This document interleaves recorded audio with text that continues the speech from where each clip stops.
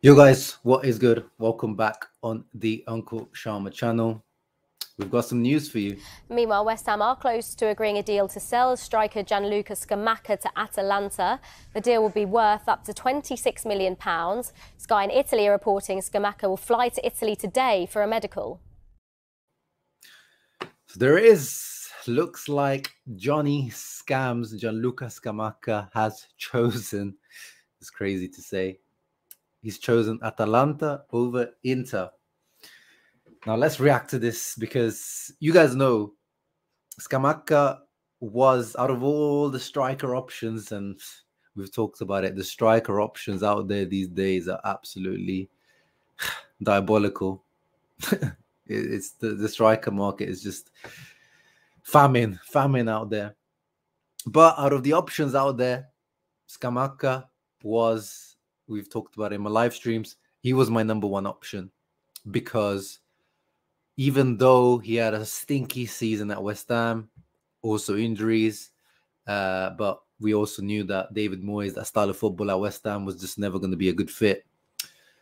But the potential, the raw material, you guys know I love talking about the raw material with players, and with Scamacca, I just keep seeing this raw material, a guy who's 6'4", 6'5", but being able to be technical, ball striking ability, especially from distance, volleys, really, the potential is right there for this guy to be the future number 9 of Italy. And we know that Inter, in the last few days, I wasn't able to cover it, the news, because I was away, but it looked like Inter were moving to secure Scamacca, and apparently Scamacca had given his preference to Inter. And yesterday, it comes out that, Scamacca is a done deal to Atalanta. Atalanta come in. Atalanta obviously have the money now. They sold, speaking about the striker market, they sold Rasmus Højlund for, was it 70 plus bonuses, up to 80 million euros to United, for a guy who scored 9 goals last season. So they've got bare money, lots of money, plenty of money to spend. Plus they're selling Jeremy Boga for around 18 million, I believe. So those guys, they're Atalanta historically don't have much money, but these guys right now have a lot of money to spend. They spend about 30 million on El Bilal Torre, another striker they bought from Spain. Typical Atalanta signing, never really heard of him, but I'm sure he's actually probably a good player. Their scouting usually is on point. And now another 30 million on Scamacca. So Højlund out for 70, 80. Bilal Torre plus Scamacca in for 60. Very much player trading from Atalanta, plus 20 million from this whole deal. 2 new strikers, 1 out. You could probably say they probably upgraded as well in terms of Højlund, the guy who's scoring on 9 goals. But so this is the thing. So did Atalanta outbid Inter? By the looks of it, yes.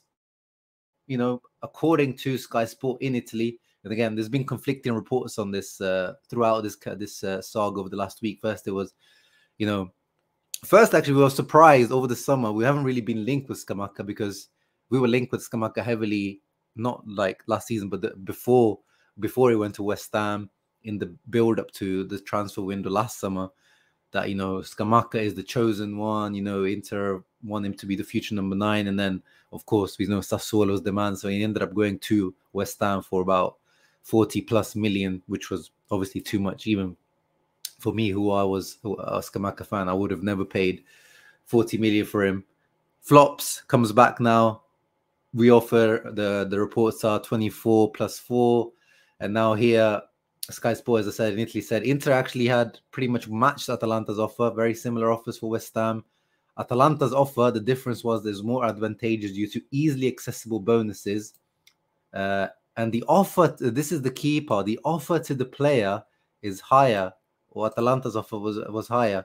And at this point yesterday, they were still saying it's 50-50, because they thought, Scamacca had given his preference to Inter. So this is where I need your opinion, guys. What do you make of this in terms of Scamacca's decision making?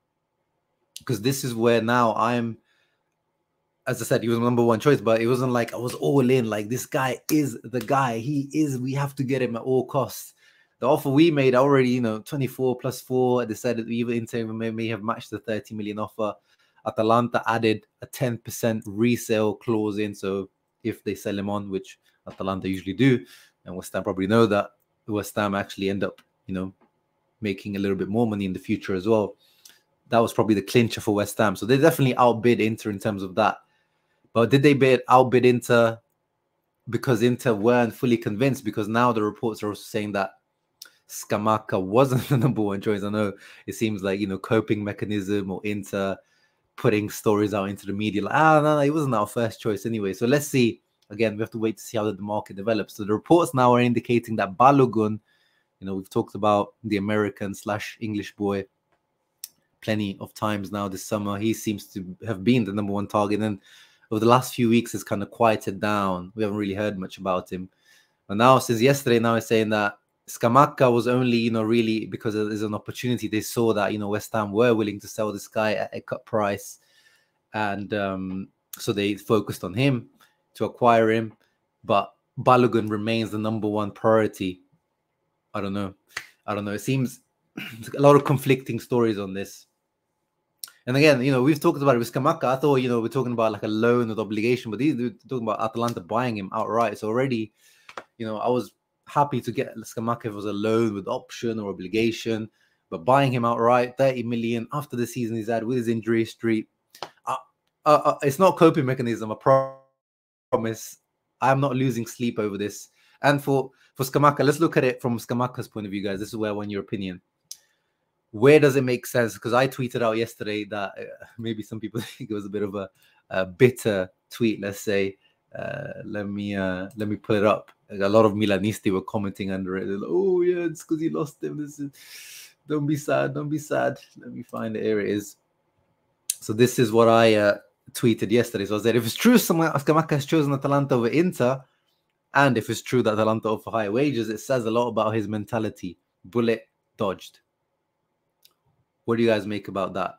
Because I think that says a lot. Again, we need to wait for the confirmation, the stories, the true, everything to be matched up. If it's true that Atalanta offered, according to reports, they offered slightly higher than 3 million net wages.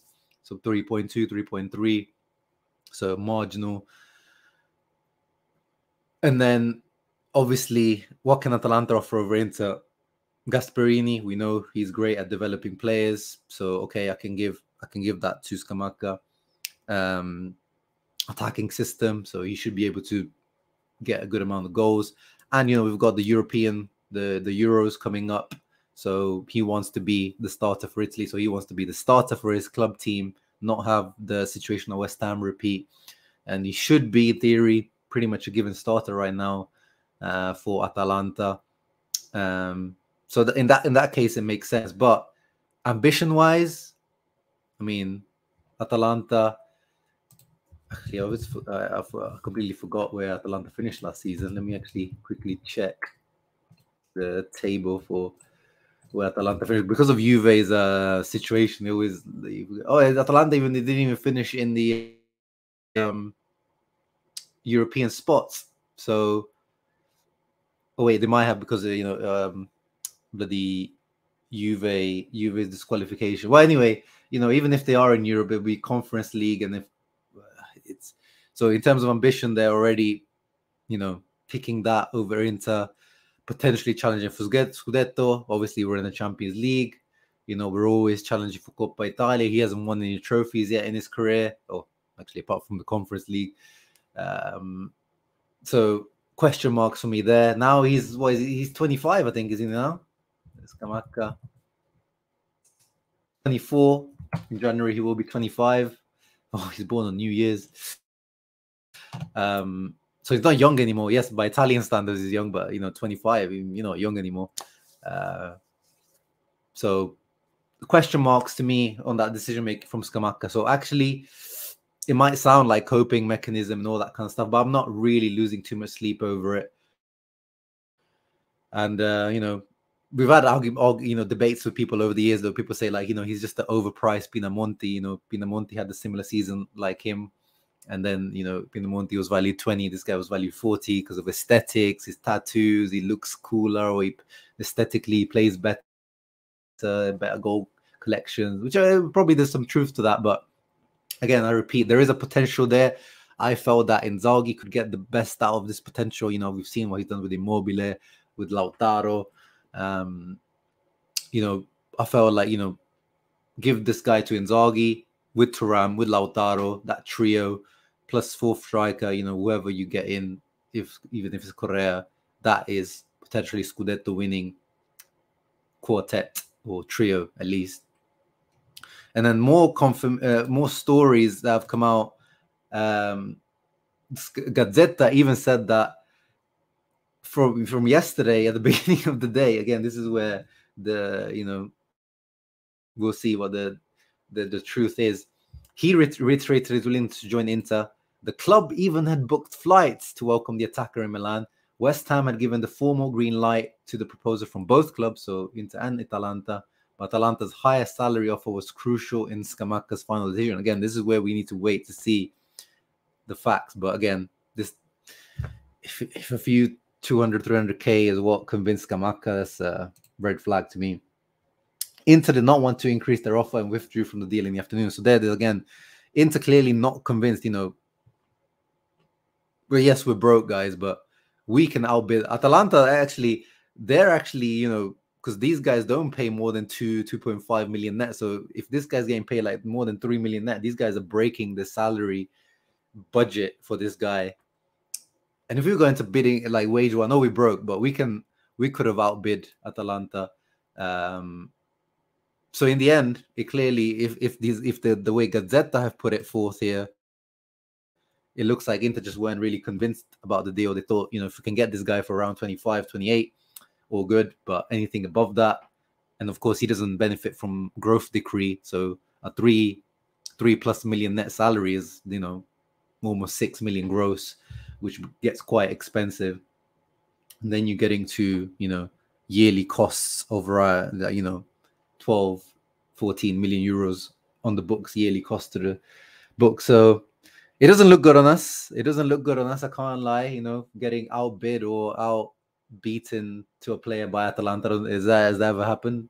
And yeah, it says, you know, Marotta, you know, wasn't really, you know, this behavior from Scamacca kind of made it so that, you know, Inter pulled out of the race. Again, you know, talking about ambition, sporting dreams, still kind of young, but mentality-wise, is this really the one? And again, yeah, like we've had examples in the past, like, you know, Frattesi, even his boy, his footballing best friend Frattesi recently just, you know, had his heart set on Inter. We don't have. It's not really a good case to measure because no one really matched Inter's offers. There were a few teams interested like Juve, Roma, and Milan, but no one actually put up serious offers for him. Whereas for Scamacca, there were 2 teams putting bids on the table. But yeah, you know, Gazzetta here used the example of Barella, who said no to Roma. Roma were close to getting Barella when we signed him, but he said no, I want Inter. And if Scamacca really wanted Inter, you know, they moved so quickly. It moved so quickly. In the space of 2 or 3 days, this guy wanted Inter, and then offer from Atalanta, boom, he's gone. So yeah, I'm not losing sleep over it. The problem is, again, we go back to the striker market. Balogun, he doesn't move me. I keep saying this. I'm not convinced by him, but you guys know one of my favorite sayings, especially with Inter, is open the windows, breathe some fresh air, some new ideas, some new players that we don't know much about. Let's go with it. Young, hungry players like Balogun. You guys know I keep saying the name of Gift Orban, the young Nigerian who plays for Ghent in Belgium, but we're not linked with him. Apparently Spurs are going to be signing him, but let's get someone like that. Beto is the one that apparently is the alternative, the Udinese guy. You guys know to me, he's like a meme player. But even him, you know, a guy, at least he is super, super athletic, an absolute machine. Yes, his touch is atrocious, but if Inzaghi, according to reports, that's why we're not linked with the other types of guys. Inzaghi seems to want, he's not fully convinced by Balogun because he wants a big guy. So that's why Scamacca, Beto, other names thrown around. He wants the Dzeko of the situation. Although I thought the whole point of Thuram was that as well, that he can do the bit of the Correa second striker work, but also, he can also be that big target man, which we've seen in preseason. He's kind of able to do. So yeah, you guys let me know in the comments down below. What do you make of this whole Scamacca saga? Johnny scams. Let's see if he does scam Atalanta like he scammed West Ham. See you in the next one, guys. Leave a thumbs up. Subscribe to the channel.